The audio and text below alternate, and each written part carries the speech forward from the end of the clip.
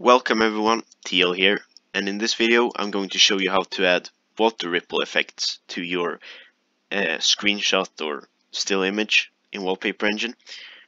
What you want to do is you want to use an image, obviously, press effects, and then you go look for water ripple. I mean waves and flow also work, but I find the ripple effect to be the most versatile. Now, if you look at this, I mean, it looks terrible. The water ripple effect is covering the entire image.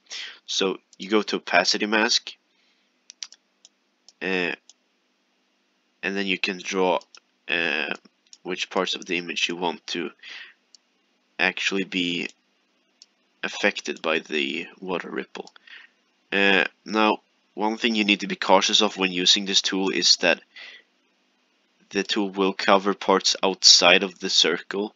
Like you can see here, my circle ends here, but it's still affecting parts up there. So if you're going to cover really small areas, it's going to be really difficult without affecting the environment around it too much. So I'd suggest going for a low value around those areas. I'm just going to draw around the entire image, and I'll bring you back once I'm done. Well, so now I've basically done the entire image. There's some parts left to cover, like above the Sarco. I think there's water going around him to like up there. Anyway, there's different ways to make this look smoother. I mean, you can change the animation speed, you can lower it to make it more peaceful, or you can increase it if you want the image to be fucked up. I mean, this is like if you want to go for a boiling effect, sure, this works, but we don't want the water to be boiling. So you can go for this, or which is the standard, or you can go slightly slower. Then you can change the direction. This doesn't actually change a lot. I mean, you can just keep this at whatever. Speed, do not change this. Just a tip. Unless you want to go for that boiling effect, like I previously mentioned. But you want to keep this at like the same all the time.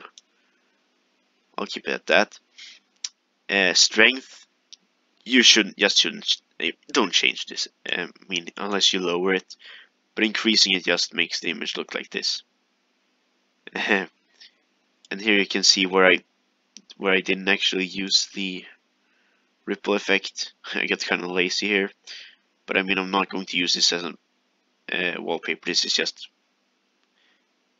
an example. So you want to go back to normal.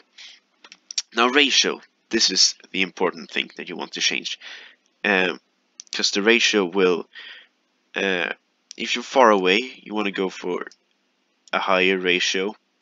I mean, if you want to have like a distant ocean or something in the background, you want to go for like the highest ratio possible. But if you're closer, you want to go for a lower ratio, not the lowest, but something like 1 or something between that. That looks fine. So experiment with these settings to find what suits your image. But I mean, other than that, there isn't a lot to do with this effect. It's pretty straightforward, but it's still really effective for making a cool wallpaper. Anyway, that's all for this video, and I'll see you in the next one. Bye!